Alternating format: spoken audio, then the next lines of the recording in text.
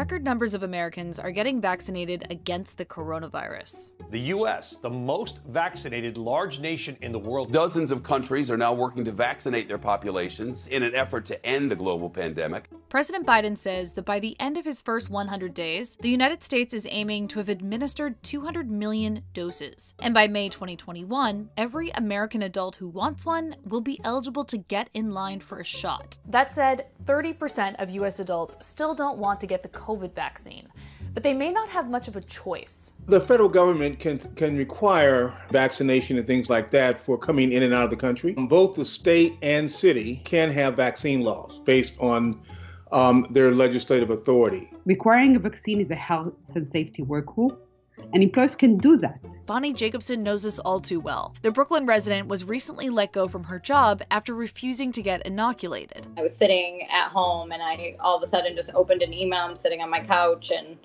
it said, basically, while we respect your decision at this time, your employment has been terminated. So can you actually be forced to take the COVID vaccine against your will in the United States?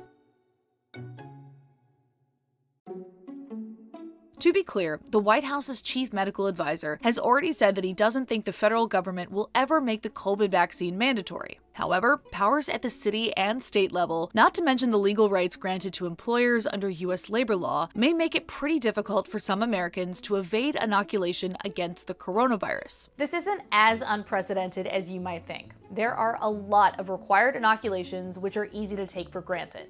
Just take the chickenpox. All 50 states and the District of Columbia have laws requiring children entering childcare or public schools to have some sort of provable protection against the disease, whether that's a vaccine or evidence of immunity. In fact, schools, from preschool through university, typically require a battery of inoculations before you can step foot on campus. When I was a health commissioner in Washington, D.C., we had passed laws that required anyone who went to a school to be vaccinated against certain preventable diseases. There are religious, medical, and philosophical exemptions that vary state by state, but for around 170 years, America's schools have done a pretty thorough job controlling vaccine-preventable disease in the U.S. The very first school vaccination mandate was in Massachusetts back in the 1850s. It was to protect against smallpox transmission.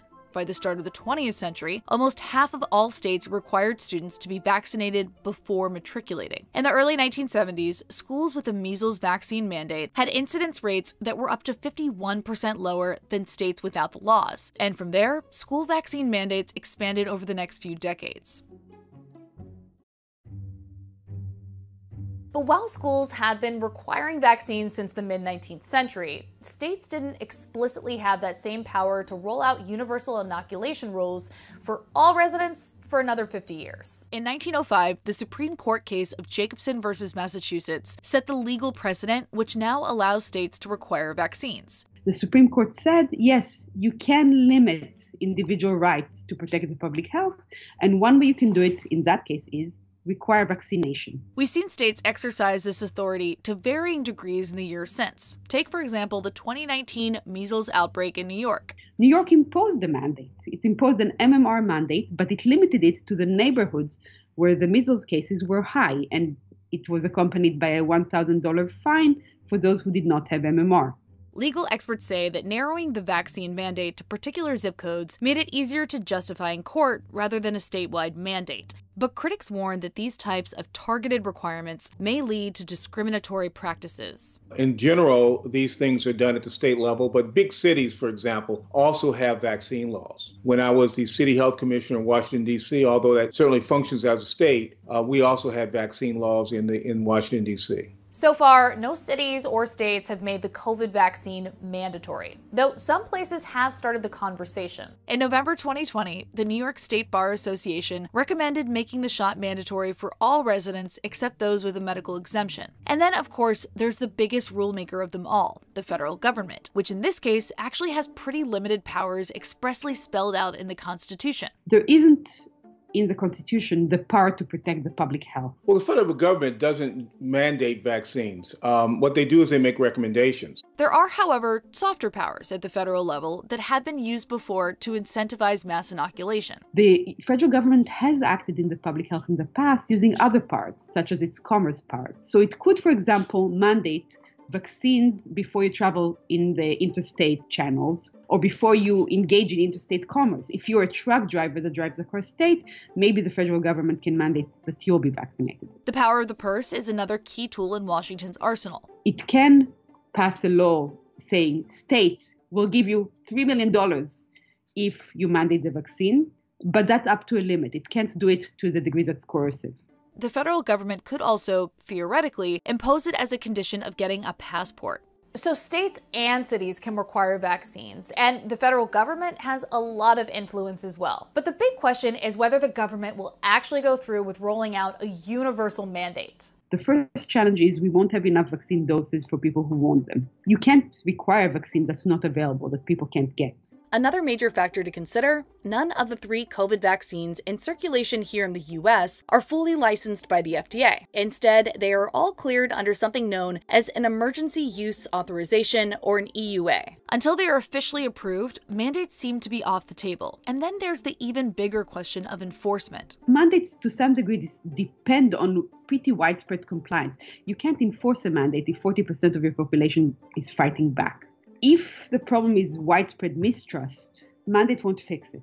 You need communication, you need education, you need to earn the people's trust by transparently showing them that the vaccine is safe and effective, by explaining to them the process of approving it, and so forth. And keep in mind, if any city or state did implement a mandate, the kinds of repercussions we're talking about are relatively tame. No one is floating the idea of jail time or coming to your house and holding you down while they administer a shot. Refusal would probably just mean a fine or maybe some sort of other tax or penalty. Experts say it may also mean you are barred from entry to concerts or can't book a seat on certain airlines. In Israel, for example, they use the green passport to allow access to businesses like hotels and restaurants to those who have been vaccinated against the virus or have already had COVID-19. Implementation, though, might be tough here in the US. So how will this actually play out? Experts tell me the most likely scenario is a repeat of what we've seen in the past. Once the COVID vaccines are fully approved by the FDA, a vaccine may eventually be a requirement for school-aged children in both public and private institutions, starting at daycare and extending to universities.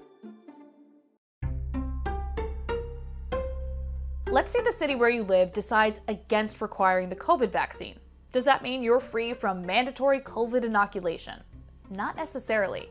Your employer may not be willing to take no for an answer. Jacobson was a waitress in Brooklyn and served patrons all through the pandemic. She told NBC New York that while she isn't an anti-vaxxer, she did have concerns about getting the shot because she's trying to get pregnant. My general manager has told me multiple times it wasn't going to be mandatory. When her former employer, Red Hook Tavern, asked if she planned to get the vaccine now that it's available for restaurant workers, she shared those worries. Over the last couple months, I had just heard a few things about how it can affect fertility and pregnancy, and I just wanted to have a better understanding of that and do a little more research. I said that once I had more information, I would definitely be willing to change my mind on getting the vaccine. I expressed that, I understand why they're important. I think that the vaccine's a good thing. I'm not against them. Within a few days, she received an email from her employer saying that they respected her decision, but they would be terminating her employment because of their new policy to maintain a safe working environment. I've made it clear to my lawyer that I want to go in whatever direction I think will help